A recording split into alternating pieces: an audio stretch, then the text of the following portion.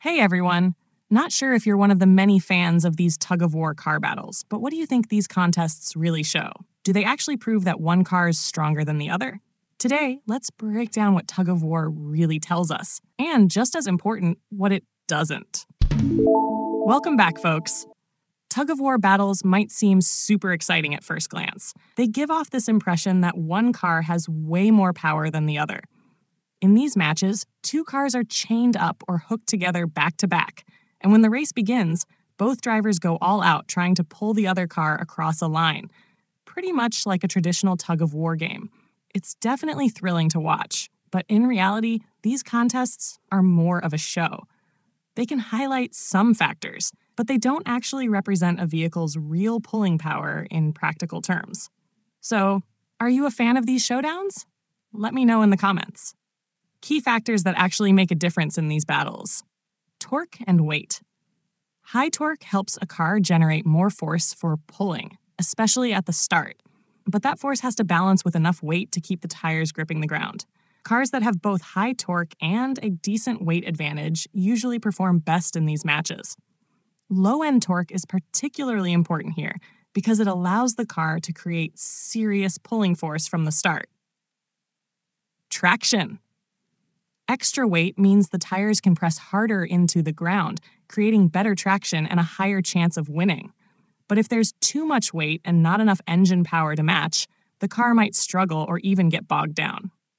Weight distribution and drivetrain. Cars with four-wheel drive or all-wheel drive and good weight distribution have an edge because they get more traction on all four wheels. In these types of cars, power is more evenly spread, so weight translates into effective traction. Tires and surface conditions. High traction tires and the right surface help the car grip and pull more effectively. Tires with deep tread or wider, thicker ones tend to perform better for these kinds of challenges. But here's what these tug-of-war contests don't actually show, and where they might be misleading. Horsepower. High horsepower comes into play more at high speeds when the car needs to maintain or increase speed. But in these contests, low-end torque is what really makes the difference. Cars with better torque are usually more likely to win.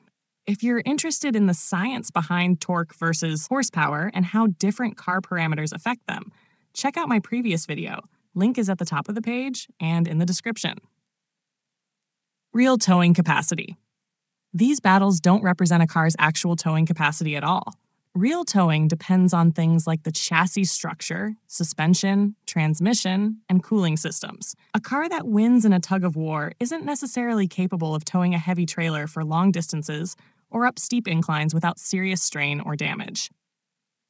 Long-term durability in heavy pulling. Tug-of-war matches are over quickly, so they don't say much about a car's durability in heavy towing situations. A car that wins a short contest might still develop issues if used for sustained towing over time. Fuel efficiency. These matches don't show how fuel efficient a car is when towing. In real-life towing situations, fuel consumption and engine efficiency are huge factors, especially for people using trucks or RVs for long trips. Handling and stability in tough conditions. Real pulling often involves tough situations like corners, mountain roads, or slick surfaces. These contests don't replicate those kinds of challenges at all. So, overall, while tug-of-war battles are super fun and exciting, they don't really give a full picture of a vehicle's real towing power. And putting your car under that kind of strain can actually have some consequences. You might end up damaging the drivetrain, motor mounts, or even the chassis during or after one of these matchups. Thanks for watching. Don't forget to like, subscribe, and hit that bell for more in-depth guides and tips.